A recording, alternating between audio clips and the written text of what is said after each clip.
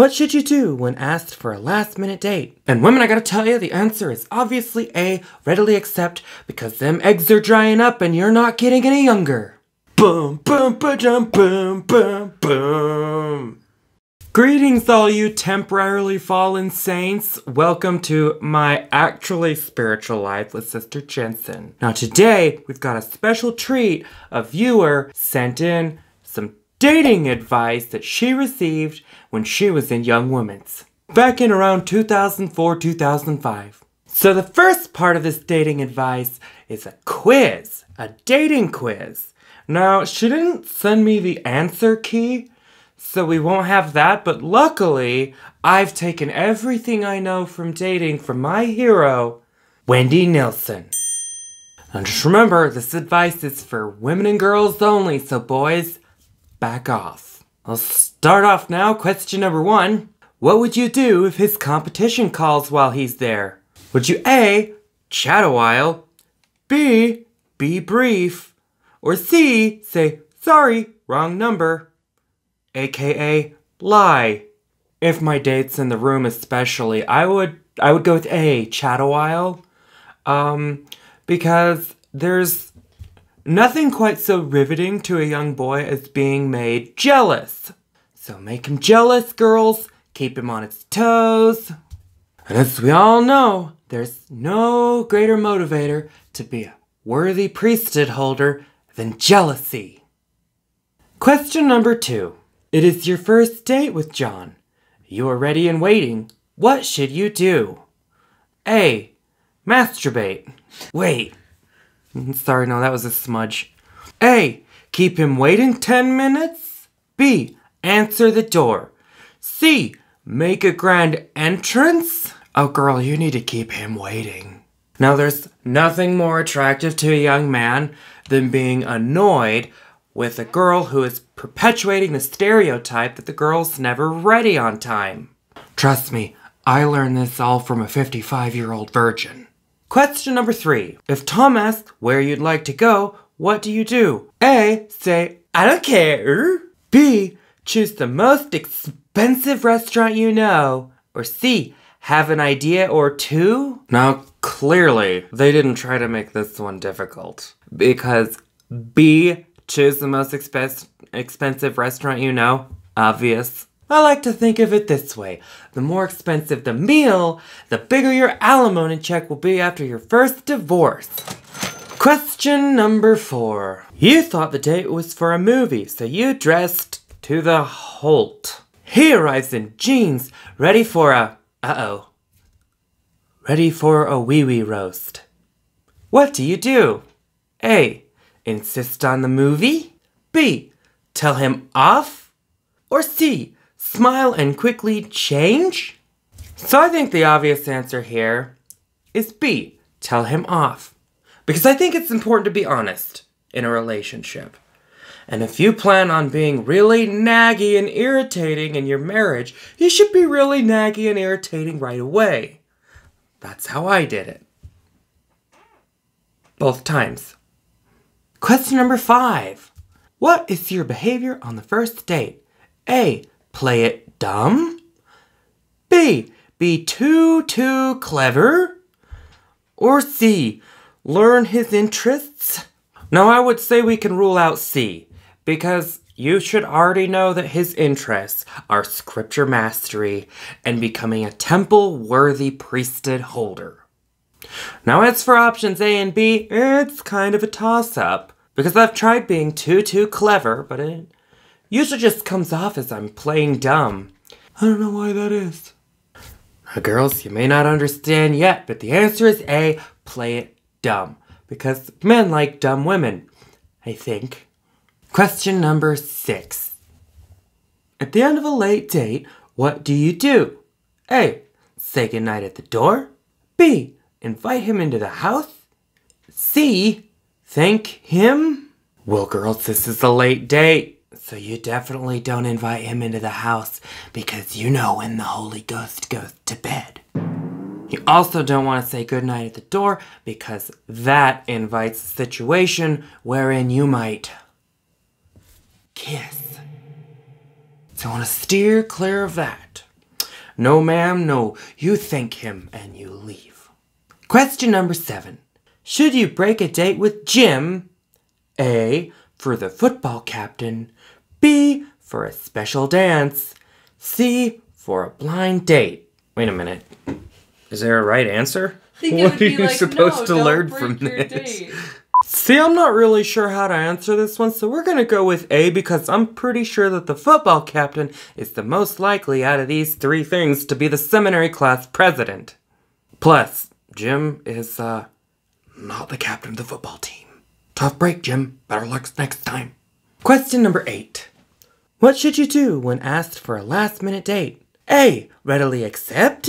B, apply with the nerve. Or C, think it over. And women, I gotta tell you, the answer is obviously A, readily accept, because them eggs are drying up and you're not getting any younger. Plus, it's another meal you don't have to pay for, obviously. Question number 9. On a double date, you date leaves you cold, but the other fellow looks most appealing. What do you do? Who wrote this? So, I'll be honest, I'm not completely sure what's happening here. If it means leaves you cold in the sense that there's no chemistry, or leaves you cold in that he's one of those bastards that think that you need to bring your own coat because you knew the weather was gonna be cold. Anyway, A, concentrate on your date anyway. B, make eyes with the other fellow.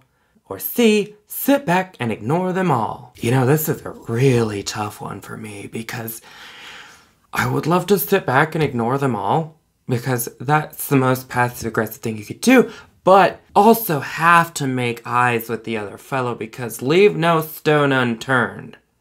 There will be other best friends. There won't be other boyfriends.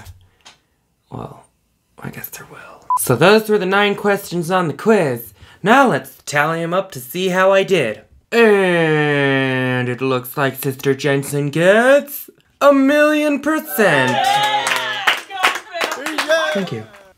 So as some bonus content, the viewer who sent this to us also sent attached some dating advice that was given to her as well.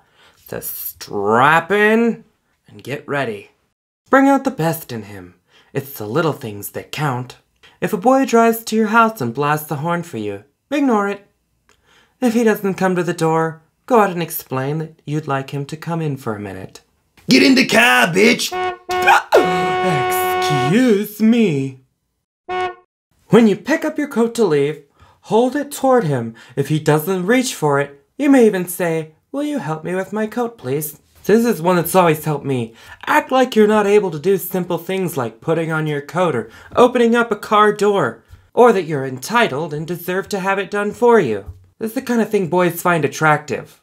Helplessness. Complete and utter helplessness. When you go to his car, chat with him until he opens the door for you. He'll take the hint. See, I really like this. This is good advice here. Never, ever, ever be straightforward with what you want in a relationship. Don't tell him what you want. Make him guess. Make him try to read your mind. That's what men are for. That's what relationships are all about.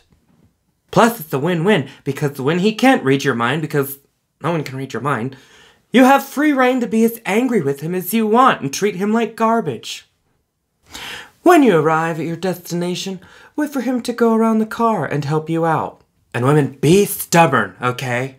I once spent 3 hours in a car because my date didn't come around and open the door for me. And as a callback to the last piece of advice, he couldn't read my mind. He didn't know that I was completely helpless and unable to open the door myself, so he was confused, so I had free reign to just be angry with him the whole night. Plus, it gives you the option to guilt them into other things like giving you more gifts, a more expensive dinner, or more dates in the future, or an entire marriage and 3 kids.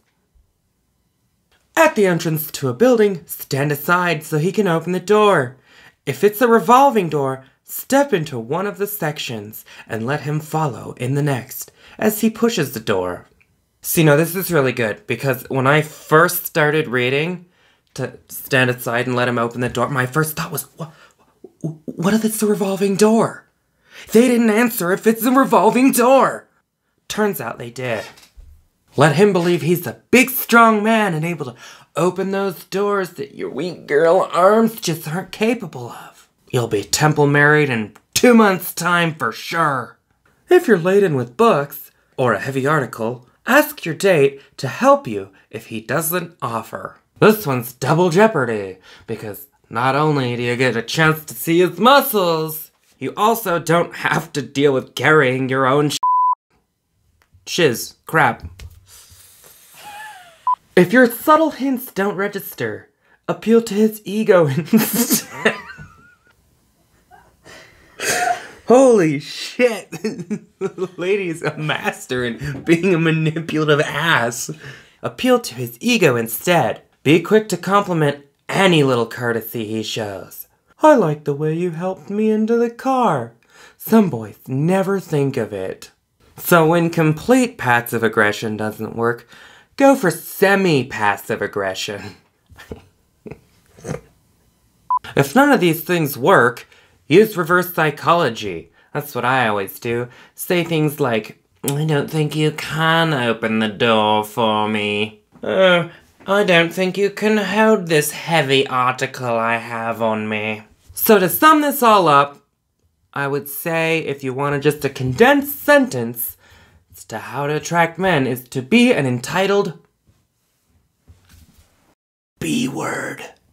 Well, I hope this was helpful to you all. I mean, who am I kidding? Of course it was helpful. It's just a lot of you don't have the light of Christ anymore, so the light of Sister Jensen will have to do for now. Now for the last part of this video, as the song rolls, I'm gonna sit over here by the like button, passively wait for you to press it. You pressing it? That didn't work? I'll appeal to your ego. If only a big strong man could press the like and subscribe button. So many men don't do that. I waited in the car for 3 hours. I could do this.